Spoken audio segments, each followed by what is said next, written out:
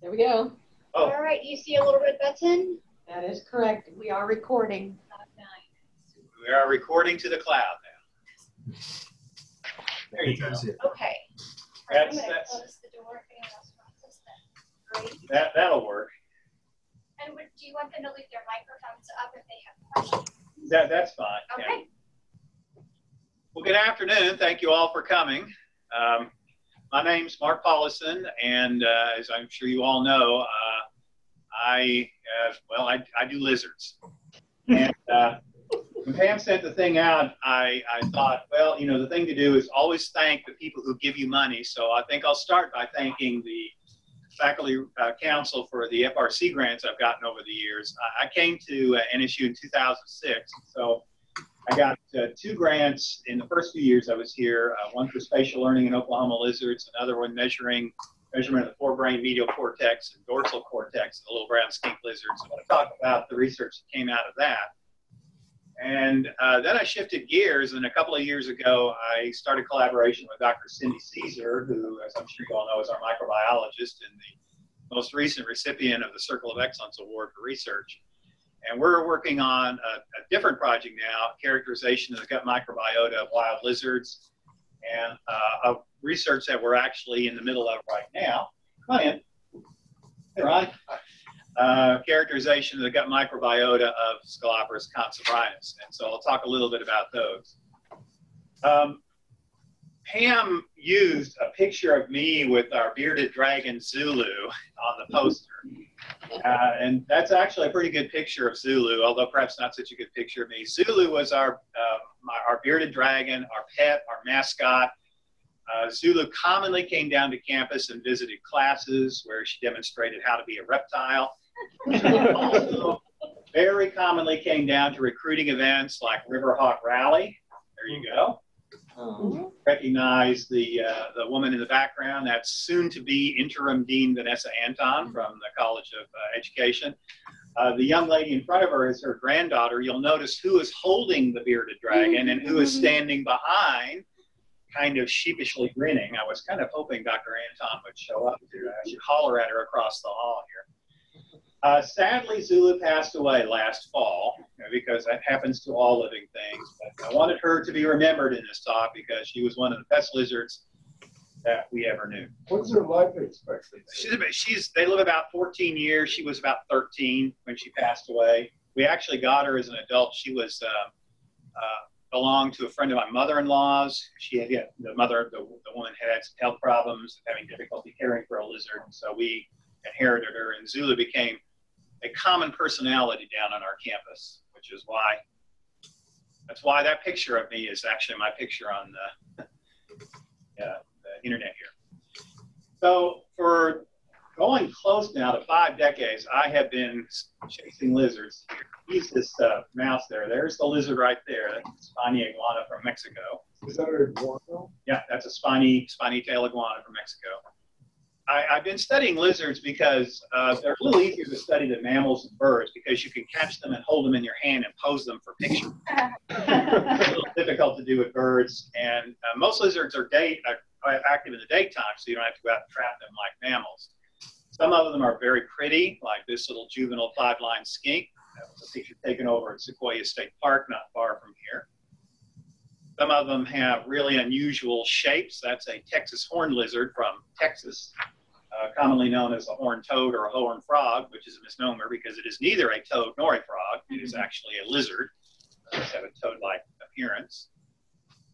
Some of them are kind of cryptic against their backgrounds. This is a fence lizard from near here that I'll be talking about later in the talk this afternoon. Some of them are big and ferocious looking. This particular lizard is the collared lizard, which, come on in. Hey, Renee. You got here just in time. Perfect. Because this lizard here is the collared lizard, which holds the distinction of being the state reptile of Oklahoma. A couple of interesting factoids about this. Oklahoma was the very first state to actually designate a state reptile. So hooray, Oklahoma was #1 in something. And secondly, the same legislative session that designated the collared lizard as the state reptile designated the honeybee as the state insect. And legend has it that some wag wrote on one of the riders that the state reptile is not allowed to eat the state insect. A slow day in the legislature that day. This one was taken at Oklahoma Academy of Sciences field trip last fall, and you see it's got a big, scary mouth, and the little guy in the background is by the way, you can't see off screen, but about over here, I have my finger in front of it, so it aims that way, not at my hand there. And this is an adult male five-line skink. Notice the scars that he has on his head, probably from encounters with other adult males. Anyway, over decades, I've been studying all kinds of aspects of lizards: their diet, their behavior in the wild, how they regulate their body temperature, their reproduction, their territoriality, all sorts of things. And what I'm going to talk to you about today, kind of a couple of things that fallen out of that work. Now, this lovely little animal here is called the Laredo striped whiptail. It's so named because it was discovered actually within the city limits of Laredo, Texas, a corner of US Highway 83 and Saltillo Street, by the way, in case you're curious. We want to put a little plaque there. The city didn't want to. During the 1990s, I did a lengthy study of this creature, and the reason is because it's a very unusual lizard and it's parthenogenetic, which means that all of the individuals are female. There are no males. And reproduces without sexual reproduction. These females, that's a female, she lays eggs which develop without being fertilized by sperm, which is a pretty good trick, think about it. And I was interested how the ecology and the behavior of an all-female species would be different from that of a regular species. And so I did a lengthy series of studies down there in the 1990s. And that led to a lot of interesting stuff, which I'm not going to talk about today, but it did lead to one little observation I want to mention, which does lead to what I want to talk about today. These things are common prey for predators: snakes, roadrunners, other kinds of birds, and of course, herpetologists are out to catch them. They're being pursued by something, particularly something fast. They run very quickly on the surface of the ground, then they slam on the brakes and dive into a little hole. In fact, you can actually see there's the tail drag. Y'all see that broken arrow? Yes. Mm-hmm. Or I'm using the mouse there. Mm-hmm. Kind of handy, actually, rather than using laser pointer. And they did that so quickly and so efficiently that it looked for all the world that the lizard knew where that hole was. It didn't look like it was just casting around for a hole. That's where the hole was. It zipped in there so quickly and so deftly that it looked like it knew where the hole was. And the only way it could know where that hole was, of course, is if it had learned where that hole was earlier. And I saw that several times, and I kind of filed that away for future reference and didn't think about it too much. And then in the 2000s, I studied another kind of lizard. This creature here is called the Mediterranean gecko. As the name implies, it's not native to the U.S., it's native to the Mediterranean region. It was introduced to the U.S. in the early 20th century, and it's in most of the southern states. It's common in Oklahoma, by the way. It's all over the campus at OU and UCO. Not seen it here, but they are nocturnal. They're active at night, and they crawl around on buildings. And because I was at McNeese State University in Lake Charles, Louisiana at the time, and there was a big population of this lizard literally on the campus. I mean, how convenient is that? The animal that you're studying is literally on the building you have your office in. I and some colleagues did a lengthy study of these things. And when I tried to catch those, what you do is you go out at night with a flashlight, you find a building where they are, and you chase them around. And when you chase these things, they also run very quickly, in this case on the surface of a building here. And then they dive into a hole that, for the life of you, you didn't know was there, but the gecko did. And so once again, here's another lizard that runs really fast directly to a hole that it can only know the location of if it had already learned it. And so I thought, well, now wait a minute. This is a completely different lizard than the Laredo whiptail. They're living in totally different habitats, and both of them at least look like they have learned the location of their bolt holes. So I asked the obvious question, can lizards learn? And I did what any scientist would do. I went to the literature and to actually find out if anybody had actually looked into this. And what I found was not much. I found was statements like this: reptiles are, quote, instinctive, possess a meager behavioral repertoire, and at best and are at best capable of only minimal amounts of learning. It's from Gordon Burkhardt in 1977, and Bayer Gratstrom the next year said reptiles would generally be considered to have less complex behavior than other vertebrates. By the way, Burkhardt and Gratstrom are herpetologists, not mammalogists or ornithologists, so this is not bias on their part. So, okay, well, wait a minute, that doesn't sound right, because it sure looks like they act like they've learned where those bolt holes are, but these things are telling me that they can't learn. So I went into the articles that Burkhardt and Bratstrom and others cited, and it was pretty obvious that there were some problems with the laboratory studies of lizard learning. One was inappropriate temperatures. You know, psychologists like labs at about 72 degrees, which is also good temperature for pigeons and for white mice and rats. That's too cold for lizards. And so a lot of times we think lizards just weren't active because it was too cold for them. The other thing is inappropriate awards. Now bear with me here. This is a simple t-test here where you have a test animal down here and a food reward up here. What the test animal has to do is run up this track and decide whether to go to the left or to the right to get to the food reward. Okay, very simple T-maze. You do this with a mouse, and it very quickly learns to take the correct turn to get to the food reward, because mice are always hungry, and so they'll always, very quickly learn which way to turn to get to the food. Lizards, on the other hand, have a much lower metabolic rate. They don't eat nearly as much. And so after a lizard does this maybe twice, it's got all the food it needs for the day, and it's ready to go to bed. So after just a couple of trials, it's not going to move at all, much less go down that maze, because it doesn't need to. And the people who studied lizards, I don't think were really properly aware of that when they did their studies that concluded lizards can't learn.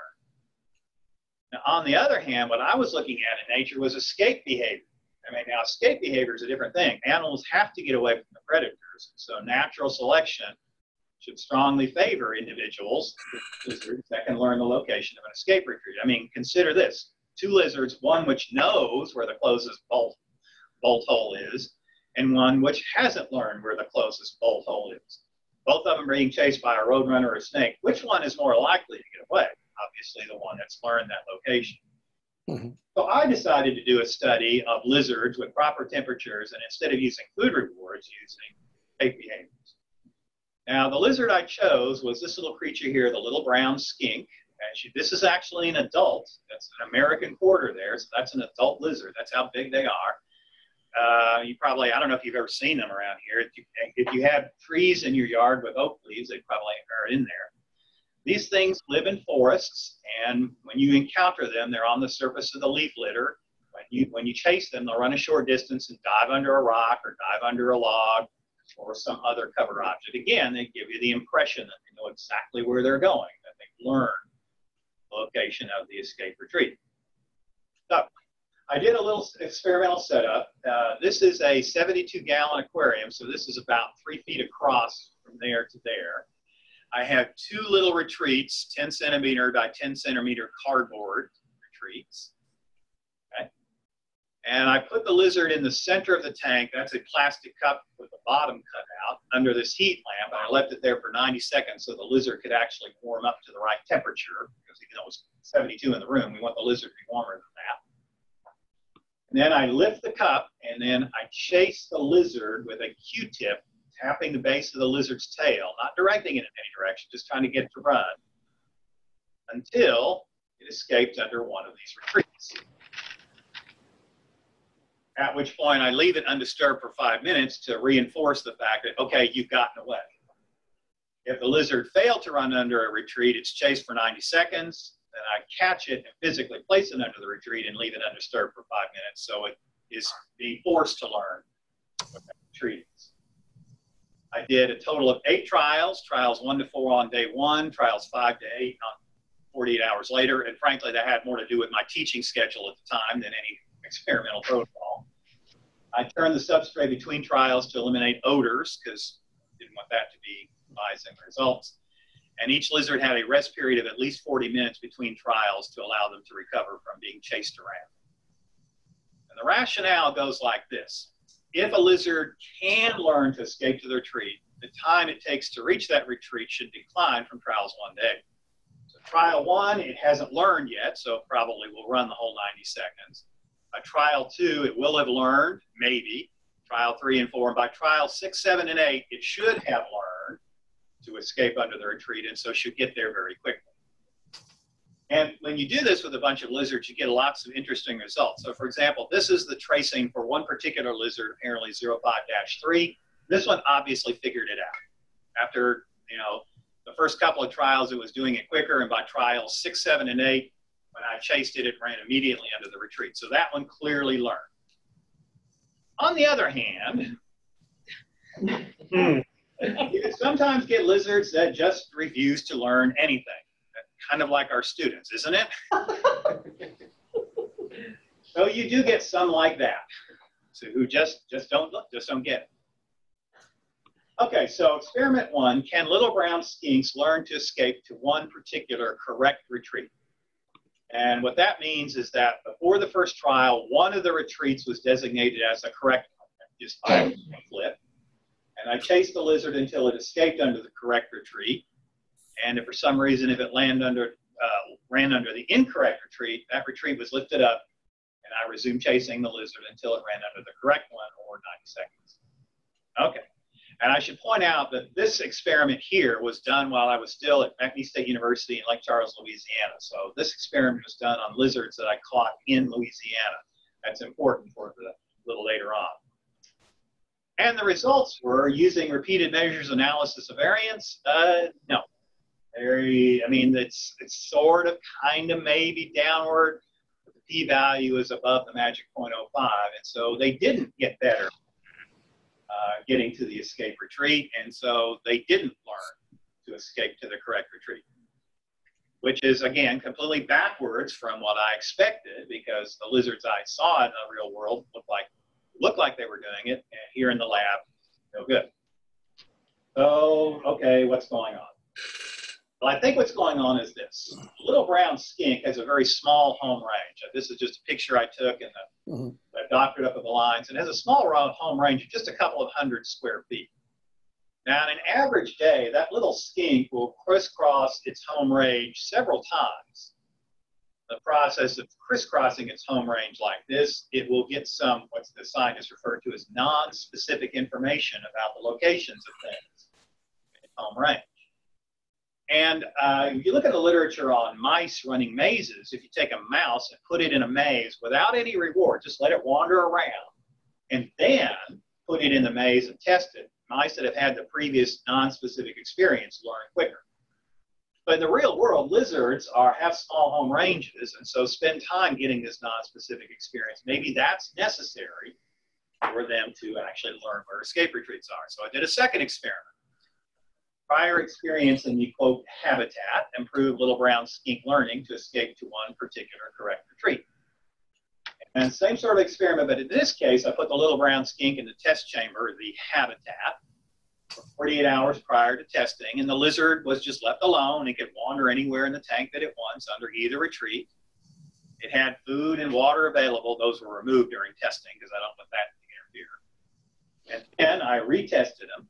And what I found was, yes, lizards with prior experience, with repeated measures analysis variance, can show significant improvement in getting to the escape retreat.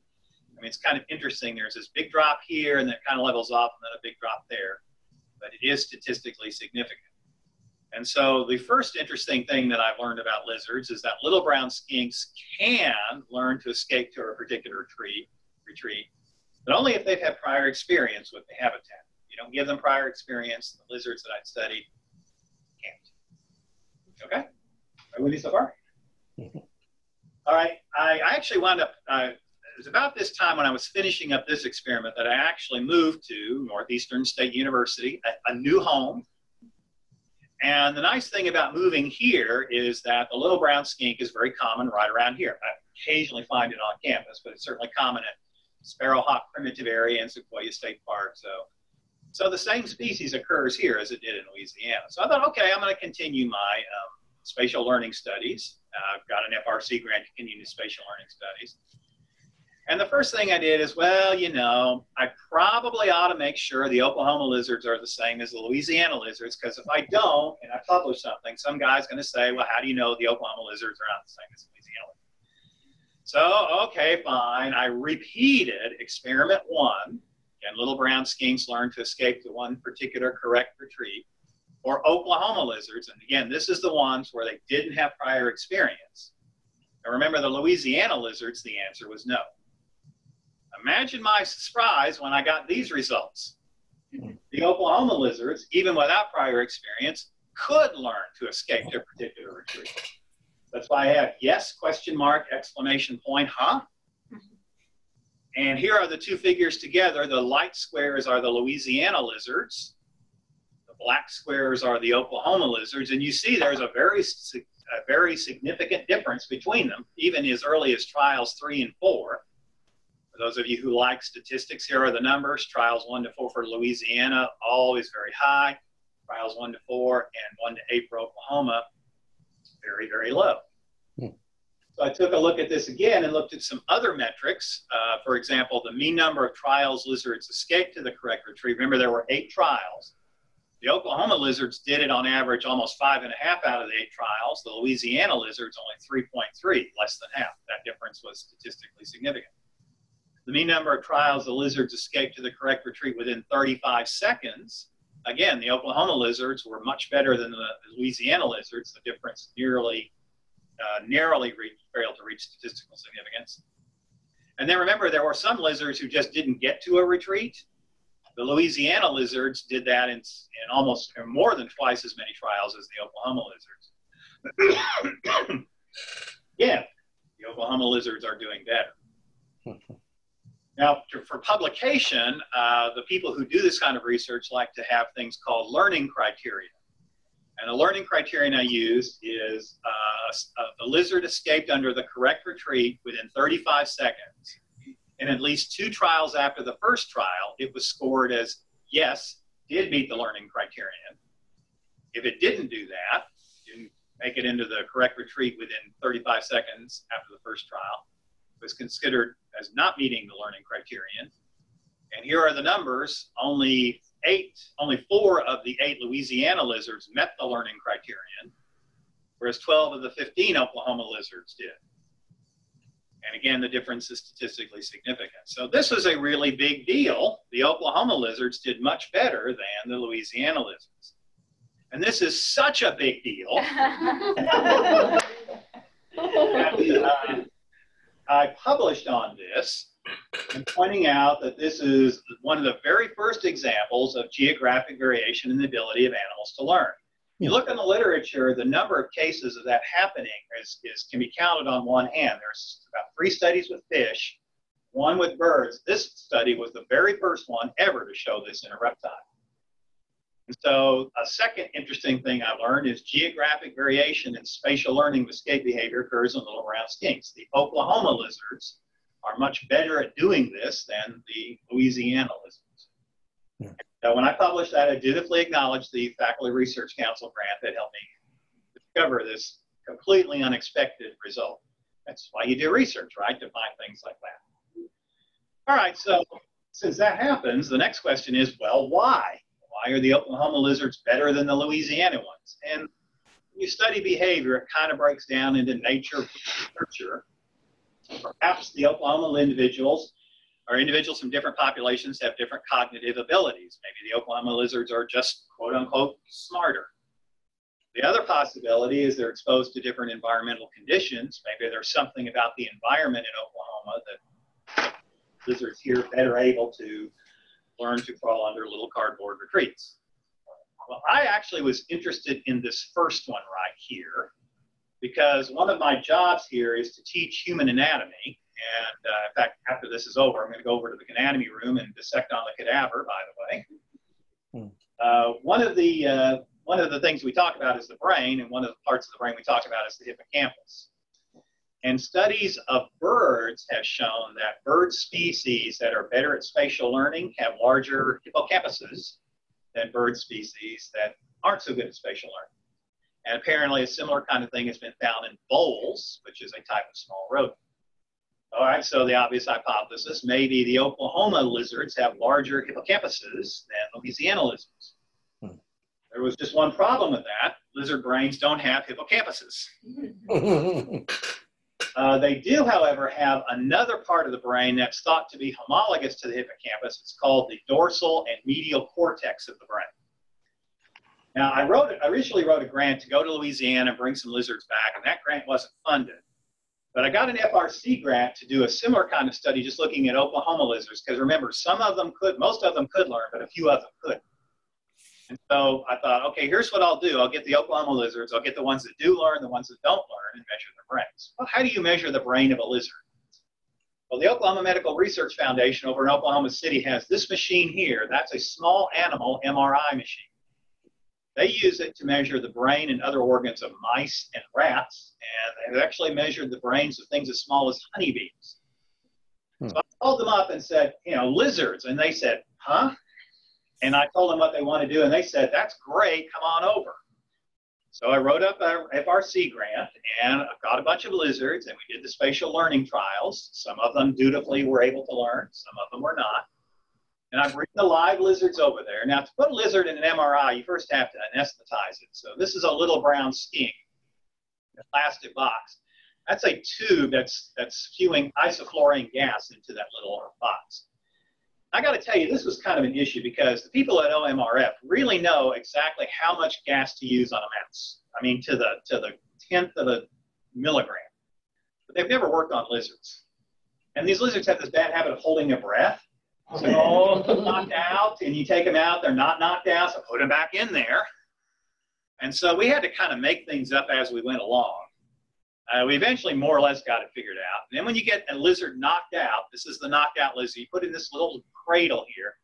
That's a little mask that actually, the head of the lizard's in that little mask, or is pushed into that little mask, to actually keep it breathing isoflurane while it's in the MRI machine, because the last thing you want is for that thing to wake up and start crawling around inside the bazillion-dollar MRI machine. And then you get Debbie Saunders to load it into the MRI machine and hope that the lizard doesn't wake up while you're doing the MRI. I will tell you that the isoflurane did work pretty good well. Almost all the lizards recovered. A few of them, sadly, did not.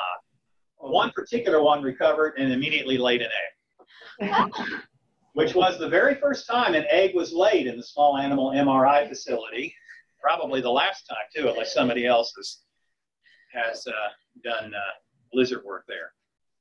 And so you get an image that looks like that. That is a lizard brain. Well, sort of a lizard brain. You're looking down on the top of the lizard. That's an eye. You see the cursor? Broken arrow, Nathan? Yes. Okay. This is the olfactory bulb, the olfactory tract. Here's the brain itself, the forebrain. Here's the midbrain. There's the cerebellum, the medulla oblongata. There's the spinal cord.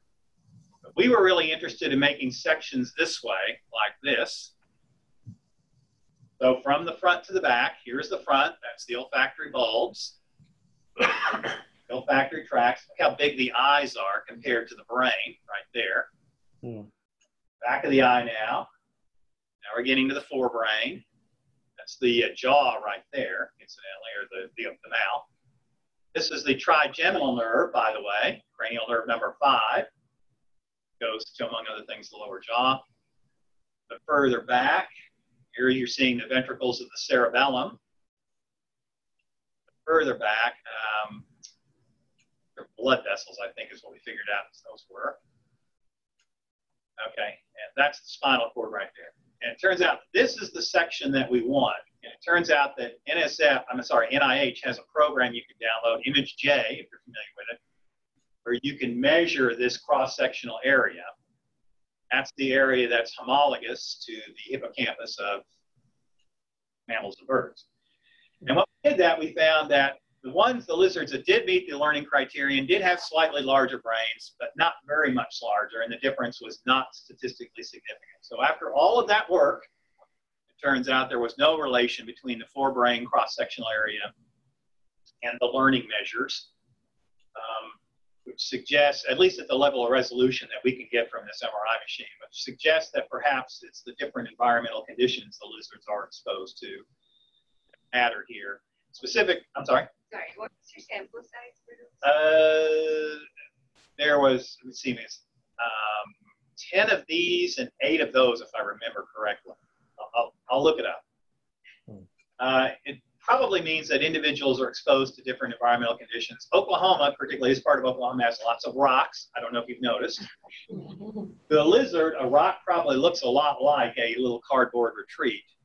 In Louisiana, where I was, these things, there just weren't flat rocks around. So maybe the Oklahoma lizard's living in an environment with lots of flat things that are able to learn to run under lots of flat things. And that's why they did that. Okay.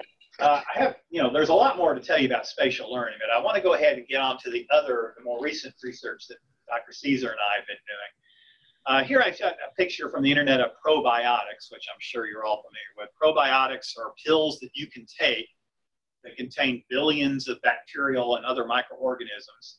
You swallow those organisms go into your digestive system, and they do all kinds of wonderful things for you. Maintains digestive health, reduces systemic inflammation, et cetera, et cetera. Those microorganisms are collectively referred to as gut microbiota, and they live in the intestines of vertebrate animals. And they benefit the host by breaking down molecules in your food, by producing vitamins that the host can absorb, and probably not sufficiently understood, they crowd out harmful vitamins and keep you from getting sick. Well, Dr. Caesar and I went out one night with a seminar speaker who was talking about gut microbes, and we got to talking about kinds of things that we work on, and we got to talk about gut microbes. And it turns out that mammals, including ourselves, of course, have gut microbes. We eat many times a day, and most mammals eat every day of the year. And so the microbes in their gut get a constant food supply. Reptiles, on the other hand, such as the lizards that I study, they eat only once or twice a day, and they frequently miss eating, like a day like this when it's cloudy. They're not going to be out eating. And they don't eat for several months of the year while lying dormant in hibernation. Here in Oklahoma, from about Halloween to Easter, lizards are not active. They're in hibernation, which means they're not eating, which means the gut microbiota that they have, if they have it, aren't eating either. And so Cindy and I wondered, what happens to the gut microbiota of those lizards when they're hibernating? And so we looked in the literature and to see if anybody's looked at that. And what we found is, no, nobody's looked at that. In fact, what we found is nobody's really looked at gut microbiota of lizards, period. There was one old study done in Germany at a zoo where they found they sliced open some lizards and swabbed their guts and found that they had that gut microbiota. But, that's zoo animals, so. So we wrote an FRC grant to say, okay, we're going to answer this question here, what happens to their gut microbiota, but the first thing is we want to figure out if they have gut microbiota to begin with. So we wrote an FRC grant a couple of years ago, which was called, essentially, do lizards around here have gut microbiota? And we did some preliminary studies of several species, and we found this particular species, the fence lizard, Scoloporus consobrinus, is our best candidate. It's real common. They're real abundant around here. Their diet is well known. They eat insects and spiders and other arthropods. And they're large enough to study. Those little brown skinks that we were studying before, they're kind of small to put a swab in, but these guys are big enough. And the methods are, we catch lizards. I swab their cloaca, which means I take a little tiny swab, put it in the vent. The cloaca is the common exit point of the digestive, I study anatomy. Digestive, reproductive, and urinary system. In other words, urine, feces, and at the right time of year, eggs and sperm go through the cloaca. And so feces, obviously, are the ones that we're interested in. So we stick a little swab into the cloaca to get some feces. Once we get the fecal sample, Cindy and her students use a DNA extraction technique that basically is, I give it to Cindy and her students and they extract the DNA, so don't ask me how that works. You'll have to ask her. And the DNA that they extract is microbial DNA. The kit that they have is specific to getting DNA from bacteria. And if we get a large enough sample, we freeze it, we send it off for gene sequencing and data processing to this lab in Lubbock, Texas. What they do is they take the bacterial DNA, they compare it to their library of DNA of different bacteria, and they tell us what kind of bacteria the lizard had. Okay? And what we found, okay, yes, lizards do have gut microbiota. In fact, they have lots of different kinds of gut microbiota. This is a sample from just the first 18 lizards, I think it is. And there's 11 different phyla of bacteria present, which is just ridiculous. That's a huge number of different kinds of bacteria for such a small group of lizards. In this chart here, each bar represents a different lizard, and each color represents the amount of a different kind of bacterium. And the main thing to look at that is no two lizards are the same. Look how different they are. This one's got a lot of that green one. This one's got a lot of the orange one, which is this Dinococcus thermus. Now, there were a lot of them. It says no hit or unclassified. That apparently means bacteria that RTL didn't have in their data bank. So when you take those out and just look at the ones that they do have classified, we still have a tremendous amount of variation. No two lizards are the same. No two lizards are even close to the same. Kind of brings us to the next interesting thing here, is when we look at down at the genera, there's almost 200 different genera of bacteria have been identified, which is obscene. You don't, I don't think you do have that many in you, but you're a lot bigger than average lizard. The only genus that was present in every lizard was Salmonella, which is not too surprising because Salmonella is a soil bacterium.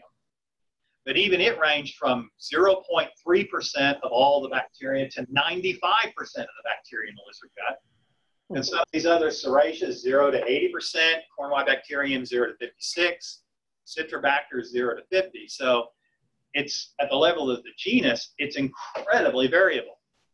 And so another interesting thing I've learned is fence lizards do have bacteria in their gut, but there's tremendous variability between individual lizards. And so the interesting question is, why? And sort of the obvious first hypothesis is maybe it has to do with the diet. I mean, these things all eat insects and other arthropods, but chances are no two lizards are eating exactly the same insects. You know, one may eat a grasshopper one day and a spider the next day, and then while a second one is eating a caterpillar 2 days in a row, and then misses a day and then eats a pill bug. And so we wondered if perhaps the diet was actually responsible for this. And so we put together another FRC grant, the one that was just funded last year, to actually test the diet hypothesis. And what we've done is we've captured some fence lizards and we swabbed them. And then instead of turning them loose, we hold them in captivity and feed them a standard diet of crickets. Every single lizard gets crickets from just our cricket stock. And then swab them again a week later, and then feed them crickets, and then swab them again another week later and feed them crickets. And if diet is important, we would expect that the diversity of bacteria would slowly decrease, and all the lizards would have at least similar microbes in their guts. And the results are still to come, because we don't know yet. You have to invite me back. We're still in the process of doing it. We have some data from 2017. We have more data coming from this year. The reason we don't have much data from 2017 is because, you know, the FRC funds in July, right? Okay, so we couldn't start doing this until July. Here's another interesting thing that we found out. We are much more likely to obtain microbial DNA from guts of fence lizards that are caught in the spring than from fence lizards caught in the fall. In other words, when we catch fence lizards in August, September, or October, like, you know, last fall, only about 25% of them have enough gut microbes in there that we can get their DNA. 75% don't.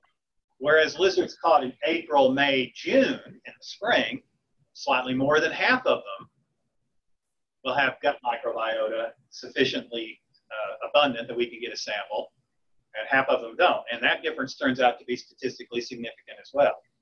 And so while we do have a little bit of data from last fall, we're basically waiting for the weather to get warm for April, May, and June of this year to actually get more lizards to see if, in fact, the diet actually does cause the gut microbes to converge. By the way, it's kind of an interesting question. Why do we have so much better luck in spring and fall? It's the same person catching the lizards. I'm the one doing the swabbing. I always do it with my right hand, holding the lizard in the left hand. We think that perhaps in the spring, when the lizards come out, they're really hungry, they eat a lot, and so whatever gut microbiota they have just quickly regenerates itself, and so there's lots. We have a better chance of getting it. Whereas in the fall, the lizards are still active, but not as active. They're not eating as much, and maybe the gut microbiota are starting to wind down. I don't know. In the last couple of minutes, I do want to point out this other last thing here, which isn't funded from an FRC grant, but it's still kind of fun. Even the smallest and gentlest of Oklahoma lizards can be vicious. Now, we're not talking about that collared lizard I showed you before. We're talking about this character here, the little brown skink. Remember it from the spatial learning ones? This is, again, an adult little brown skink next to an American penny. And this actually video here comes from, and hopefully it'll work. Okay, this video actually comes from an honors thesis done by Laura Myers, who you may know here in the College of Education. She graduated from here a couple of years ago, but she did an honors thesis with me. She was interested in studying the behavioral interactions of little brown skinks. This is a 10-gallon aquarium right here. And she initially had a partition down the middle with a lizard on one side and a different lizard on the other side where they couldn't interact with each other. Left them for 48 hours. Then removed the partition, put a single retreat in the middle, and then left the room and let the video camera record what happened. Now, little brown skinks, when you catch them, they never bite, they're not vicious or anything. But look what happened. Now, when you watch behavioral tapes of lizards, there's a lot of sitting around waiting for them to do something. But just bear with me here. The partition is gone. The partition is gone. They work separated, and now they're allowed to interact.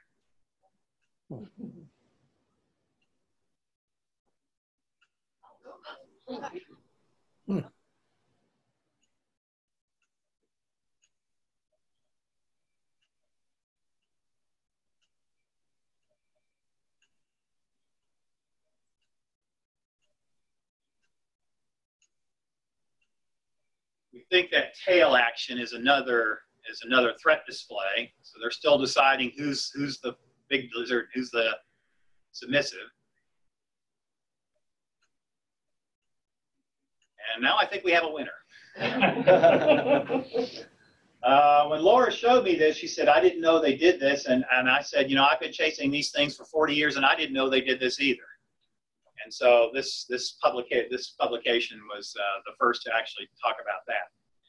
And lest you think it's just little brown skinks, this is a hatchling of the 5-line skink. That's all of about 1.5 inches long altogether. I had another honor student, Devin Moran, who's now in the optometry school. She did an honors thesis. Same sort of thing. Bear with me here. Same tank. Once again, they started out being partitioned, and now they're allowed to interact. This is called tail wiggling behavior.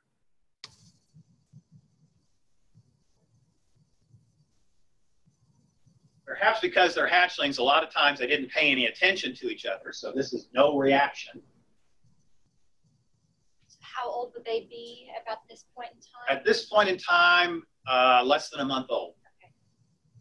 I'd have to look it up. It probably, you start seeing in the beginning of July. Are they fully grown? Oh, no.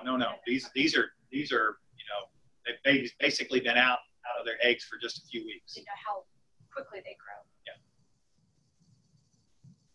It's not quite as violent as the little brown skinks, but yeah, watch this. They're over here.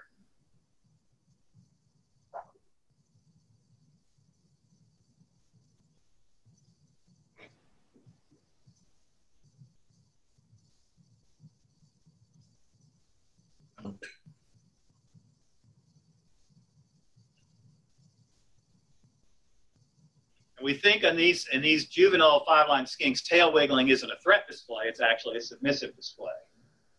When we actually scored, it's the subdominant, the submissive animal that did it far more often. So that's just a few of the interesting things that I've learned about lizards. I'd like to acknowledge, well, Tabitha Hibbs, as some of you may know, that's my wife. We actually met over the Mediterranean gecko study. And here at NSU, Alejandra, Robbie, Becca Gleason, who's involved, and Ben Harris are currently working on the lizard microbe study. Brian Becker, Jordan Johnson, Emily DeMoss. And I thank you very much for your attention.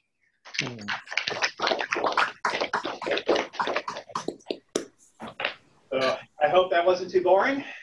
Did we lose Nathan? There's Nathan. No, and we've had. No, I'm still here. Okay, there's Nathan. There's Mark. And I have a question for you. Sure. Your MRI studies, did you notice a difference or I assume that not all little brown skinks are the same weight. So did you take was there a difference in the size of their brains in that particular region based on their accounting for their body size? When I rerun the analysis, doing analysis of covariance using the size of the lizard, you still get no difference. So yes, there are some that are a little bigger than others, but it doesn't cause a difference in the size of the forebrain.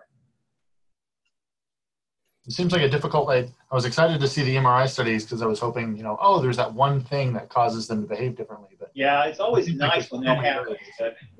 I suspect there probably is something there, but even their machine, it's designed for rats and mice, not lizards. So it might take something a little bit more specific, which sadly would probably involve dissection and slicing of the lizards. And you just don't like to do that. It was worth a shot. It was great. They had a lot of fun doing it, by the way. I remember when I brought the lizard in, Debbie Saunders, the tech, says, "Where are the brains in these things?" Well, I think they're in the head. Well, Mark, I know Cindy's probably thought about this too. With human beings, we have categorized the gut microbiota with, saying that everybody's just like you have a blood type, you have a microbiota type. And we'll find that out with humans now. Are you able, just curious, would it be feasible to have the lizards that you are checking with microbiota actually lay eggs, let them hatch, and then start looking to see when they acquire their microbiota, and have, batch A, batch B, feed crickets or to see if they, when they acquire their microbiota, and is it specific, like a type like we see in humans? That's a good question, and that's something we can't do in the fall because they don't breed in the fall, yeah. But they do breed in the spring. And yeah. So, we catch both males and females. Now, you're introducing a complex thing when you have males and females mate because they mate through the cloaca, so it's possible that they could exchange microbiota that way. So there's that issue. Yeah. It would be interesting to get, male and female lizard characterize their microbiota, get a batch of eggs, and get the little ones. Now, the interesting thing about lizards, of course, they don't have parental care. Yeah. So, it's another question, where do the little ones even get their microbiota? Do they get them in the egg, or do they get them from the surface of the egg, or do they just get them from the surrounding soil? Or do they get them from the first little insects or spiders that they eat? And the answer is, yeah. We don't know. I do know there is one interesting study that's been done on iguanas. Now, iguanas are vegetarians and are well known to have a gut microbiota that's kind of specific to vegetarians. Hatchling iguanas will intentionally consume the feces of adult iguanas. And apparently that's how they get their gut microbes. So now, whether hatchling fence lizards do that, I know of no study that's actually said fence lizards consume the feces of adult fence lizards. That would be something to find out. It sounds disgusting, but it makes a lot of sense when you think about it.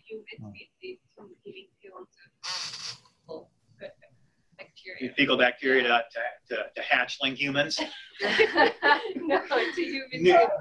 To me, that doesn't sound bad. Considering we do fecal transplants now with people that would have C. difficile infections or really bad GI type infections. We do that now. So to me, it's kind of part of treatment. Well, yeah, with human beings, and of course, now the thing about it, humans are also at least partially vegetarian, more or less, whereas these fence lizards are all carnivorous. They eat very little, if any, vegetation. And that also may have something to do with this. And by the way, the bacteria that we find in the fence lizard is not, well, there are some similarities, but it's kind of different than the ones you find in the vegetarian iguanas, which is not too big a surprise because the iguana's bacteria is helping the iguanas break down their vegetable diet. It's not an issue for the fence lizards. It would really be interesting to sort of get this figured out enough and then study a lizard that's actually partly vegetarian and partly carnivorous and see if its bacteria swing back and forth or something like that. We're a ways from there yet. Mark, I got another question for you. As a prodigious lizard hunter as a young man, I know that some lizards are easier to catch than others. Is it possible that you, there seems like another variable here, that is you. Is it possible that when you were in Louisiana, you weren't as good at catching lizards as you are when you got to Oklahoma? And so you caught lizards that can hide better when you got here?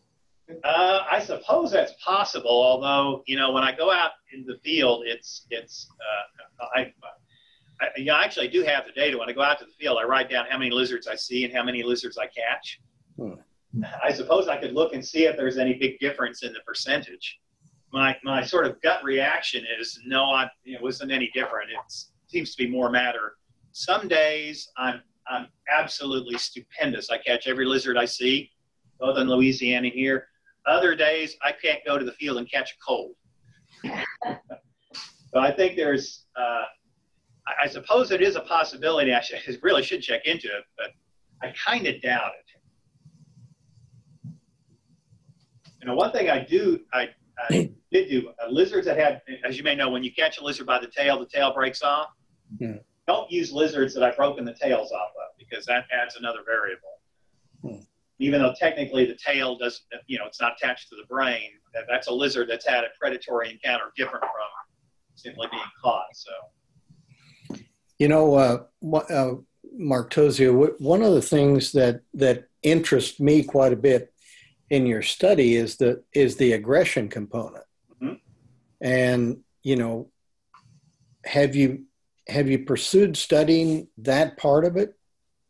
Well, Laura's study used both male and female little brown skinks.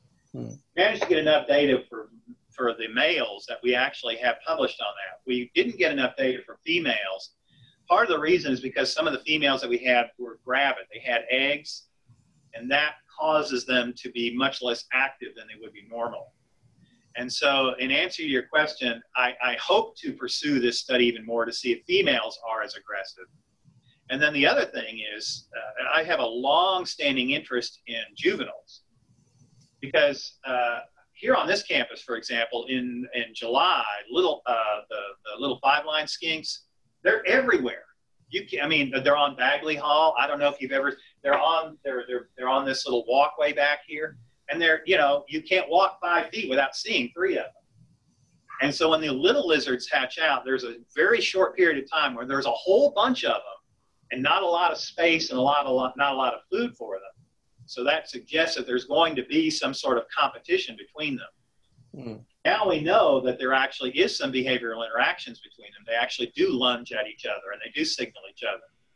What's interesting, that study of the 5-line skink, even though they will lunge at each other and run away from each other, at the end of the day, they will sit next to each other under the retreat. So they'll share the retreat, but not share space above ground. The little brown skinks, they don't share anything. One of them's under a retreat, the other one walks in, there's a fight. So it's kind of a complicated thing. It does seem to matter. Age and sex seems to matter. So yeah, I'm interested in pursuing that this summer, and trying to get another honor student to take a look at that as well. It's kind of fun to do. You catch the lizards, you record them, and then you look at the recordings at your leisure during the fall. And then a student comes into your office. Did you see this? Did you see this?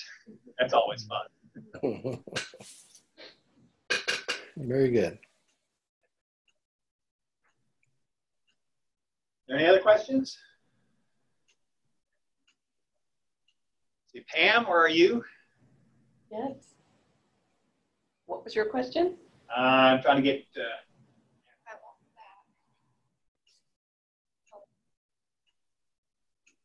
mute her. No. I'm trying to get Pam back. Pam, say something. Hi, I am here, and There you are. There we go. There you go. I just wanted to say thank you very much for putting together this series. I was really intrigued about it because I don't get a chance to talk about my little guys in front of other people who aren't herpetologists very often, and they are a fun group of animals to work with. So thank you very much for sending out the invitation, and I'd like to do it again sometime. Definitely. I'd like to have you and Dr. Cesar come back maybe and share a little bit more once you have more data on the gut microbiology. That would be very interesting. Cliffhanger. Now you have a cliffhanger. Ooh, I know, I know. I'd much rather listen to you talk about herps than mammals or birds, but that's just me. Well, Thanks for zooming the session also. I'm not sure I would have gotten in the car and driven to Tahlequah to see this, but I certainly appreciate it being on Zoom. Wonderful. Well, we were glad you were able to join us. Yeah. well, thank you, Sarah. Thank you, everybody. Thank you. And y'all have a good day. You too. Thank you, Mark. I appreciate it. What is? Pamela, do you have off the top of your head when the next one is? April 17th at 3 o'clock, and it will be Dr. Farina King. She will be speaking about DNA boarding schools. By the way, don't forget, Undergraduate Research Day, April 24th. Applications are due by your students this week. Yeah. Thank you. Thank you. Thanks, Mark. That was awesome. Thank you. That was really. DNA boarding, Navajo boarding schools. Yeah, it'll be Farina King. Thank you. Thank you. It'll be, I